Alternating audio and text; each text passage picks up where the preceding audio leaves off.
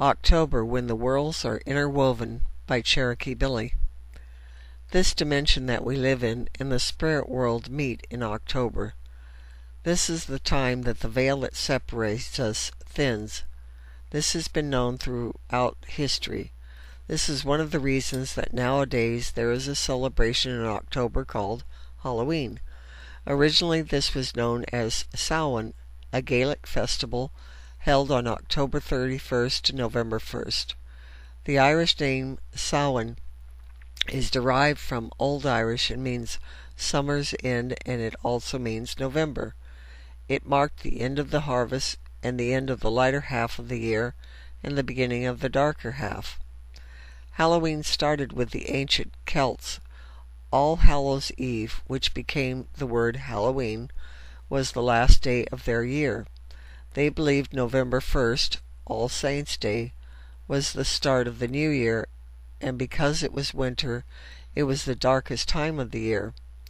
On this one night, October 31st, they believed spirits, ghosts, goblins, and fairies came down from the hills into the towns. Some people believed if you left treats on the front porch for the spirits and ghosts, this would make them happy and they would not hurt you. This is a time when the veil separating the physical realm from the spirit realm is thin, allowing us to communicate, feel, or sense our loved ones who have crossed over into the summerland. It is a time to honor all those who have walked this sacred earth before us and thank them for their knowledge we carry forth in our hearts and in our veins. More people die in the month of October than any other month of the year, and I believe this has to do with the fact that we are closest to the spirit world and it's much easier to cross over at this time. Thin places is an ancient term used by the indigenous people of Ireland long before the Celts arrived. It's a reference to a site where the veil that separates the physical world from the eternal world is thin, where two worlds are interwoven. So a person standing in a thin place could be touching both worlds simultaneously, where we can sense God's presence, usually outdoors where water and land meet or land and sky come together.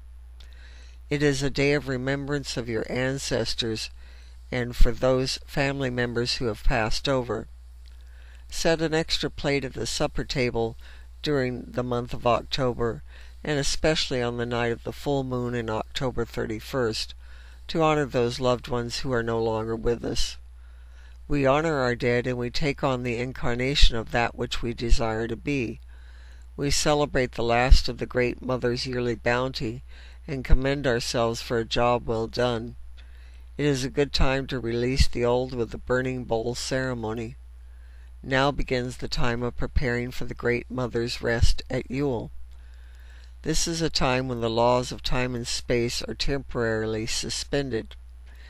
It was said that during Samhain, the veil between this world and the afterlife was especially thin, or lifted entirely.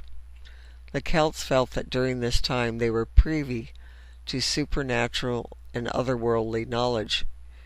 It was a world filled with the forces of magic, a night of mystical glory. It was referred to as time which is no time. It was very magical, but also very dangerous. My advice is always to do spiritual protection on you before honoring or trying to communicate with the deceased.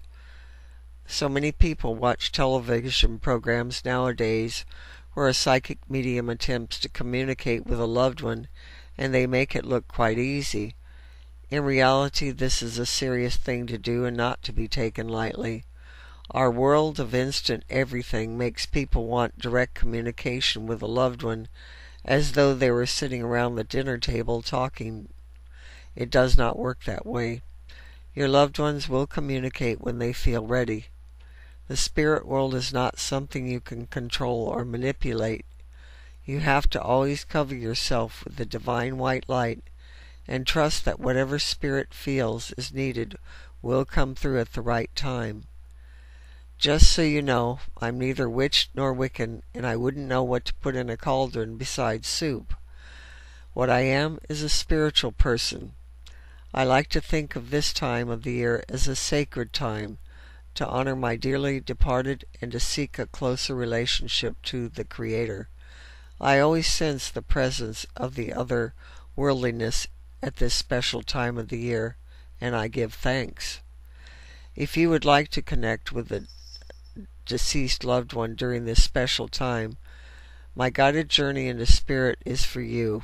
I take you into the spirit world safely, where you can talk directly with your loved ones and bring you back safely with the answers you needed. Click on the link at the bottom of this video to learn more about this special process. May you be blessed now and always. Thank you for listening. This is Cherokee Billie.